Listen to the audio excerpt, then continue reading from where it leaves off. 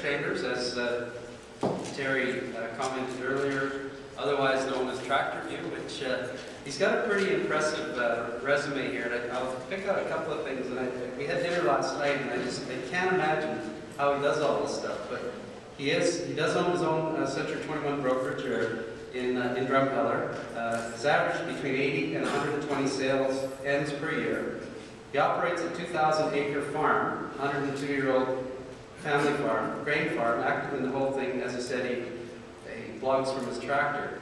He's also the current president of the South Central Alberta Real Estate Association. Has a Bachelor of Physical Education from the University of Alberta, and does endurance mountain bike racing competitively. Techno geek, social media advocate, and blogger on Drumheller Homes and Tractor View. Please welcome Gary Chambers.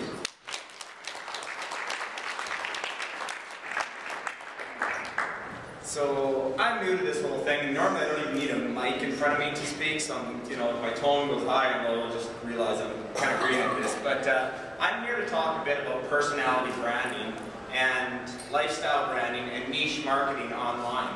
And I wanted to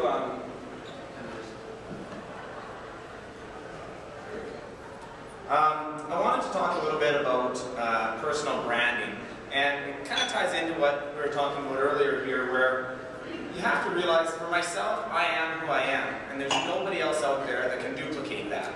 And at the end of the day, when it comes to your business models, everything else can be duplicated but your personality.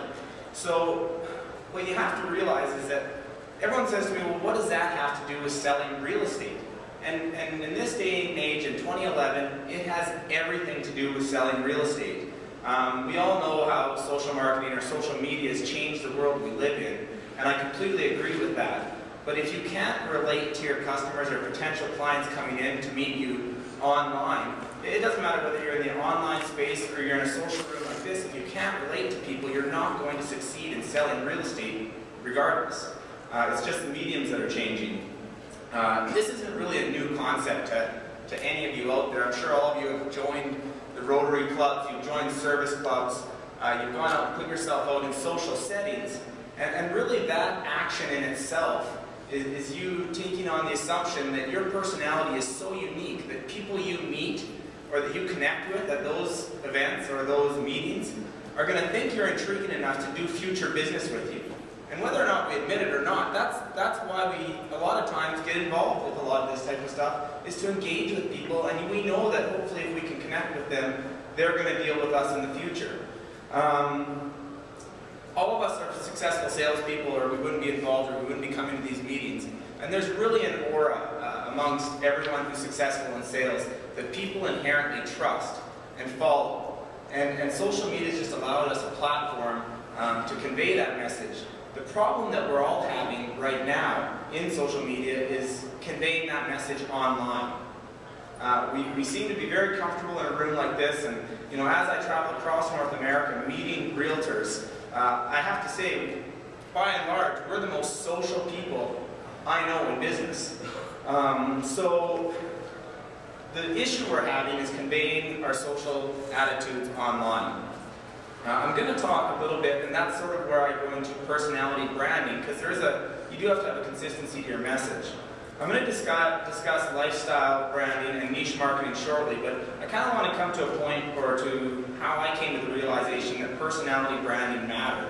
The more I thought about it, the more I realized I live in a small community, about 8,000 people in rural Alberta, and I realized that I'm not really promoting a lifestyle. Like, the major employer in town is a corrections facility.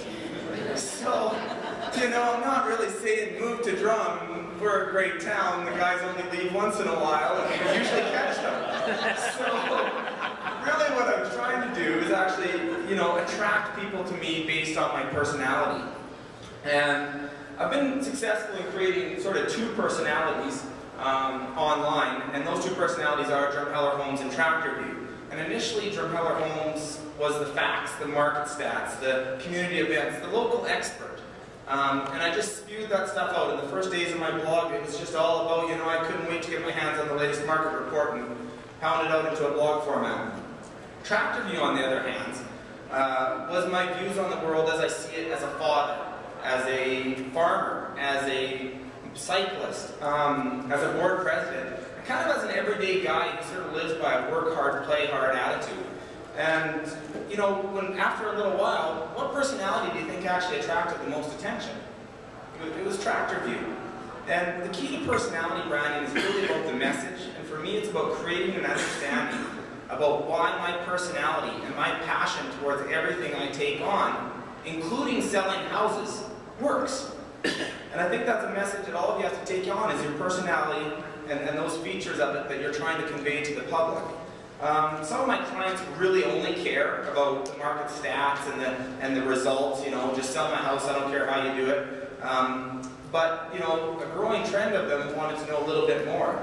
The reality is there always has to be a common theme to your personality, and mine's a little bit crazy because I'm actually trying to create a common theme between two personalities. But for me, that common theme was work ethic, my attention to details, and the passion towards what I do in every aspect of my life. And if you can demonstrate how your personality traits are part of your value proposition in selling homes, people will hire you. There's no doubt about it. So of course, you know where I'm going with this. How did I convey that message to people coming to my town or the people in my town? Well, I conveyed it in my blog. The blog really is the hub of the social network. We've all talked about this quite a bit. It's the meat and potatoes of your personality. The side dishes really are the Twitters, the Facebooks, and the mediums that you use to support your message. I can't really tell you how to brand yourself. I don't know all of you. But I can give you some tips as far as, you know, how you might want to take a look at it to start with, or what I did, is I took and made a list of the personality traits that made me a great agent. And I listed those all out. And then I made a list of the personality traits that make me an interesting person. And I listed those out. And then I took a few of the mediums that I thought I could use to convey that message. So another topic with the messages, you know, people often say, what do you write about? Well, I just tell people, what do you talk about normally in social settings that people find interesting? That's a good place to start. If you're talking about nothing and people just walk away from you at a dinner party, don't write about that. Nobody cares. So, you know, some of that message might be market stats, some of that message might be market conditions, but you have to be more than that in 2011. You actually have to be a human being who's at home playing for hours Lego with your kids, or maybe babysitting your grandchildren, and then take those events and those frustrations and those successes and document them online through the different mediums. Social media is really, and social marketing has really put our personalities and our jobs and our life into a fishbowl, and there's really nothing you can do about that except use the same confidence you use in typical social settings to attract clients online. If your message is best conveyed in a written form, start a blog if it's best in person. Maybe grab a video camera and experiment with videoing it. But keep in mind, the message in the medium does have to be your own views. I have so many people come up and say, well, or I've heard, you know, I heard it I was at the career meetings in Ottawa last week, and one of the members on the bus says, well, you know, I got my son or daughter taking care of social media.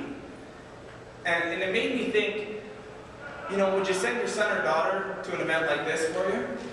Would you send your son or daughter to a conference? Your message has to be genuine, your views and your opinions.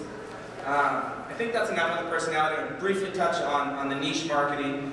Niche marketing is really just looking at your community, seeing how you fit into it, and more importantly, how you want your business to fit into it. So here I've made some examples of it in my small town. Niche marketing is really a broad term, sort of best understood with examples. I'll start with my own business. I'm really not warm and fuzzy in how I sell homes. I'm just not. I know this is a niche of people I don't appeal to. I kind of appeal to people who want an aggressive, results-driven realtor who gives an opinion, no BS.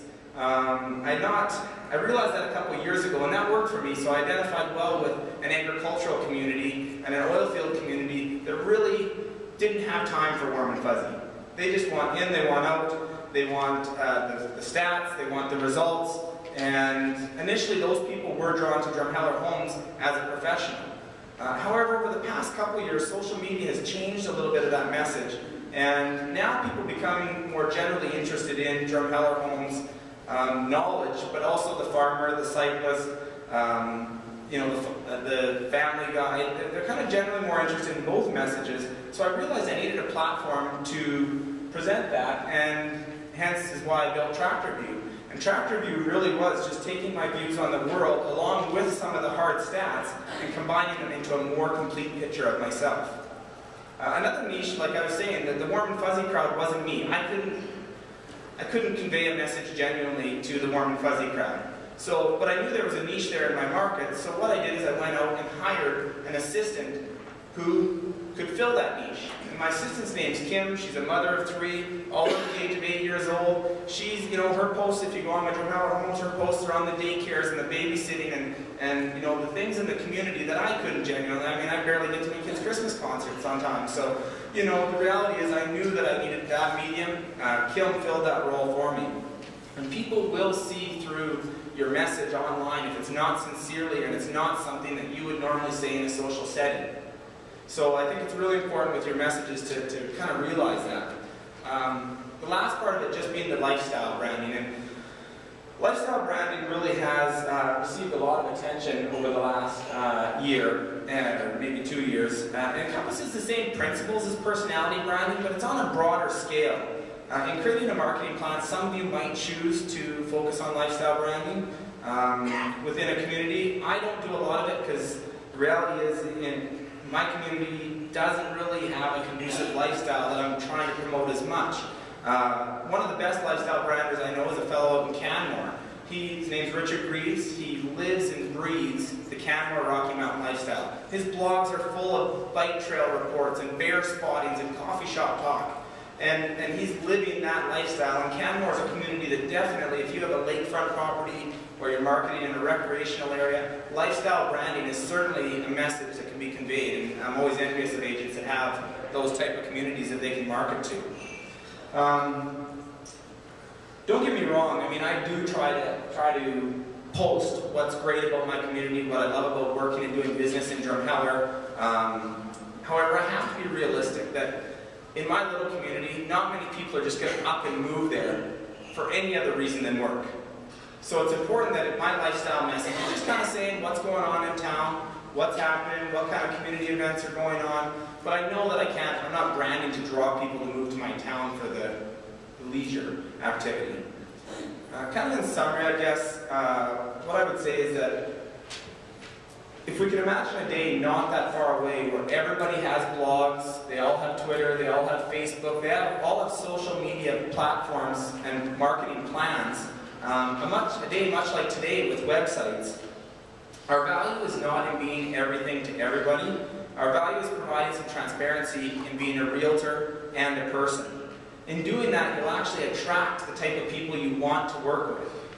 And I think it's really important that as soon as you start attracting the people that you can relate to, and you can relate to them, your job becomes a whole lot easier. You know, I just think if you take that blend of the 3 personalities in the community, your lifestyle, and your personality, there's no way you won't win in selling real estate.